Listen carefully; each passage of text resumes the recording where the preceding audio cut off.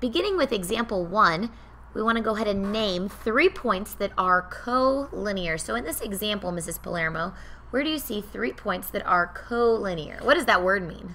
So collinear meaning, so we're talking about 3 points, so points that are on the same line. So I got to look at that picture and I got to find 3 points that are on the same line. So I see M, O, and N are all on the same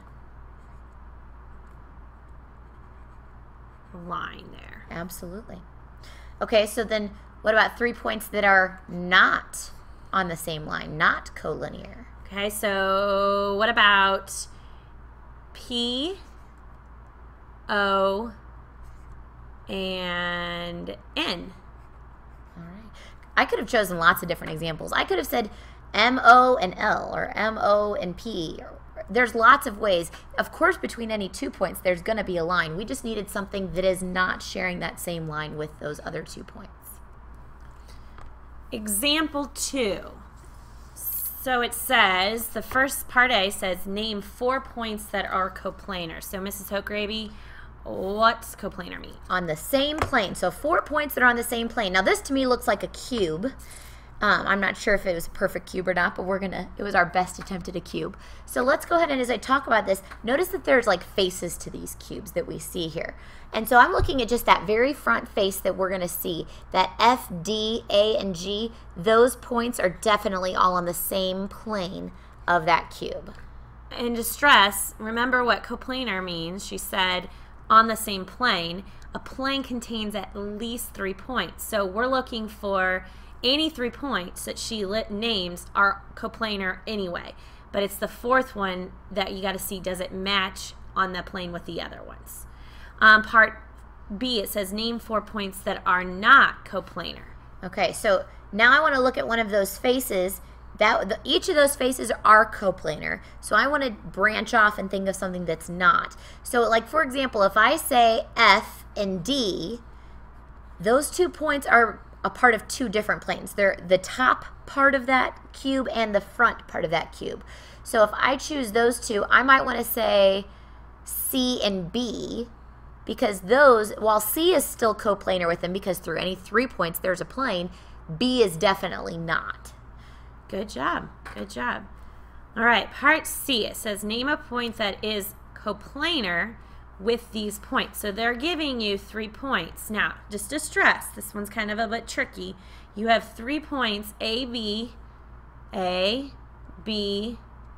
and E. Now, right away you're looking at it and you're thinking, how are those points already in the same plane? But remember, any 3 points are coplanar. So kind of imagine these 3 are on the same plane. So what point would be coplanar with those other points? So F would have to be coplanar with those. And it does help when you start to draw that picture in, because then you start to see, oh, they're looking at like a cross section of that cube. Awesome job.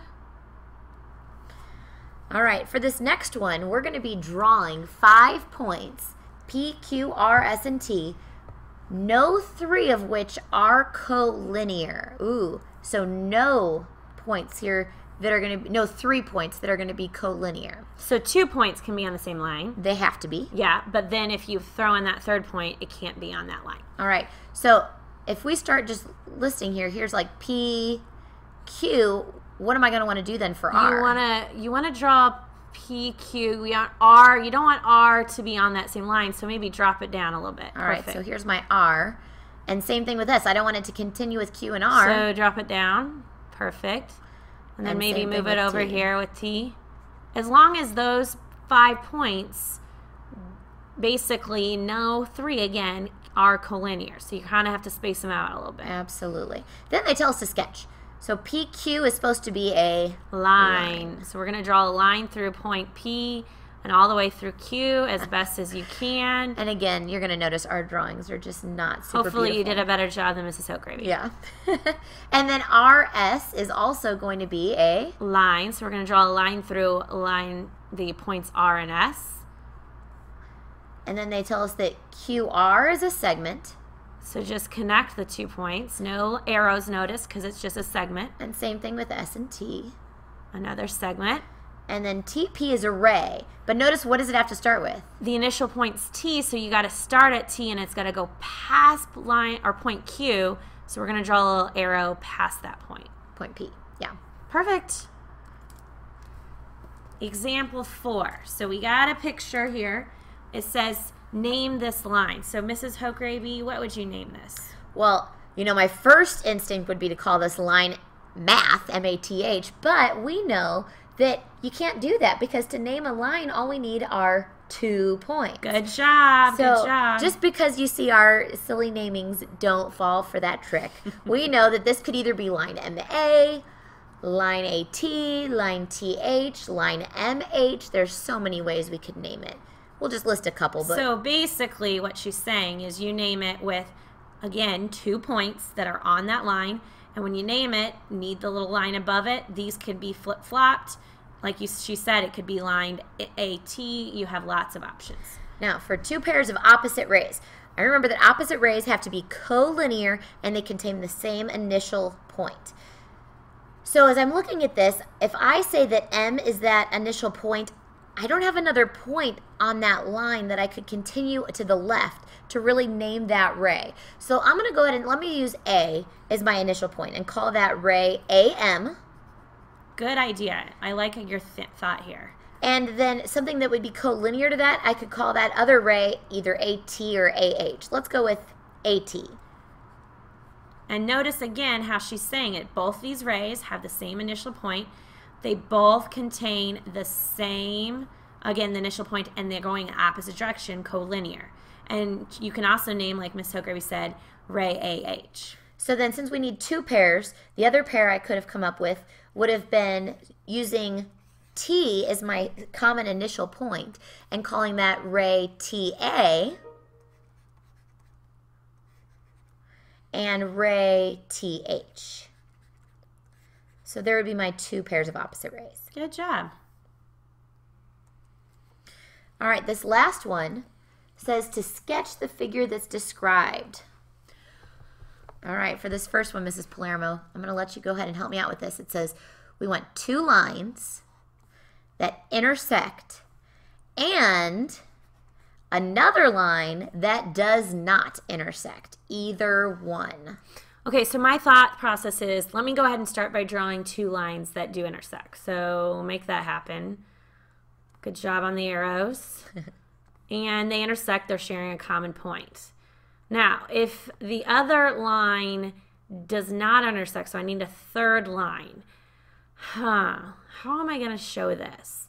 Well, what if I draw... Because even if it was parallel to one of those lines, it's going to intersect the other one. It's going to intersect them. So what if I draw a plane that surrounds those 2 intersecting lines?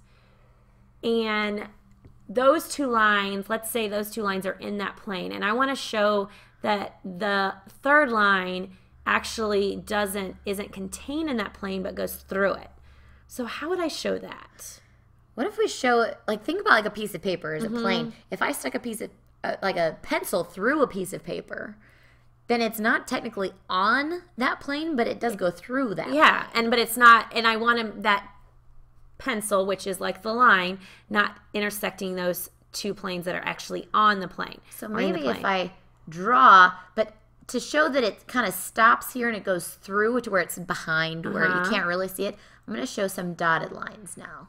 Now, I know when you're looking at that, you're thinking, well, doesn't that intersect? But remember, those dotted lines, or dashed, or however you want to word it, it's basically showing it's going kind of behind that plane through at that point. So it's actually not ever touching those 2 lines. Kind of like when we had our cube. We had these dotted pieces in the back. This is not a whole bunch of lines just on top of each other in one plane. These are really showing some dimension. That's what the whole idea is here too, is that we're showing dimension. Perfect. All right, now this last one says that we're going to have 3 lines that intersect, but not all of them are going to lie in the same plane. So they all intersect with each other, but they're not all in the same plane. Okay, so kind of like the last picture we drew. So I'm going to draw a plane. So draw a plane. Now again, a plane doesn't need to be 4-dimensional. I know it looks like that. A plane could have, the book likes to do it this way, so just keep that in mind. So I'm going to draw 3 lines intersect, but not all in the same plane. Well, two of them could be in the same plane, correct? Okay. So I can draw two intersecting lines like the last one.